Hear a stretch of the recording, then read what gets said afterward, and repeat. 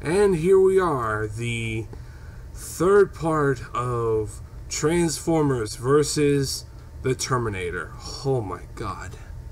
This miniseries, this 4-part miniseries is absolutely fantastic. And I absolutely adored it. So let's get started on the comic. And yeah, Optimus Prime and Bumblebee are repairing some of the Autobots they got back online on RC and a few other Autobots, and they're trying to bring back Grimlock, Windblade, and other Autobots as well, but they got enough to try to hunt down the Decepticons and try to figure out where they need to go. And I love it where the T-800 is with RC, and they're going to the weapons factor, and you see the Decepticons, they're raising hell, they're destroying shit, they're holding people hostage, they're taking Energon, they're taking all this shit, and it's like, oh, it's typical Decepticon. It just feels like the good old days. And I love it where you see Sarah Connor with Bumblebee. That was cool. And I love the whole part where RC takes the T-800, gets this bitchin' gun, and dude, I'm like, oh my god, I love it. 10 out of 10, just absolutely all that part.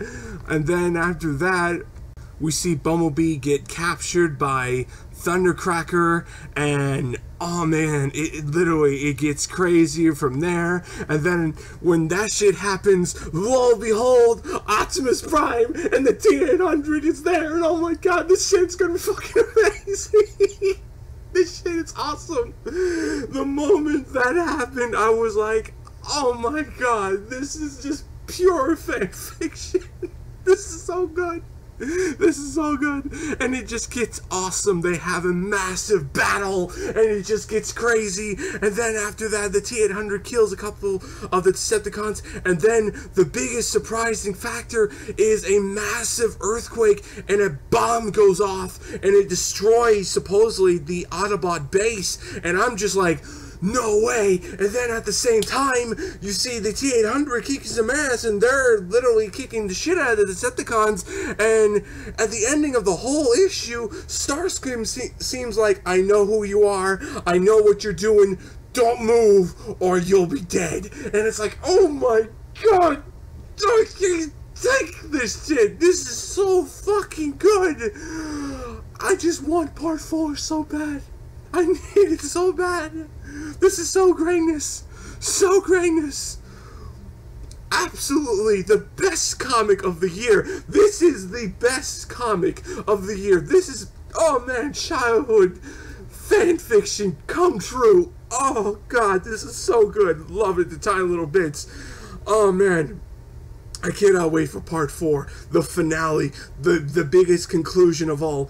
I wish there was a sequel to this book. I really wish there was. There are so many things they could have done. There are so many things they could have do, and it's just, oh man, oh. But we're getting Back to the Future and all that shit, which really don't know how that's gonna go. But I mean, oh man. Yeah, you guessed it, 10 out of 10. I loved it, the tiny little bits. And I'm going to say this is my theory.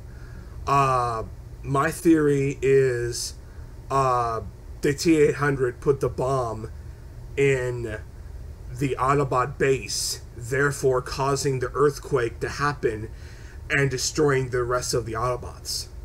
If that has come true, I would be pissed at the T-800, but yet again, I'm like, I'm not as surprised because you are there to achieve your mission, and it's just, oh man.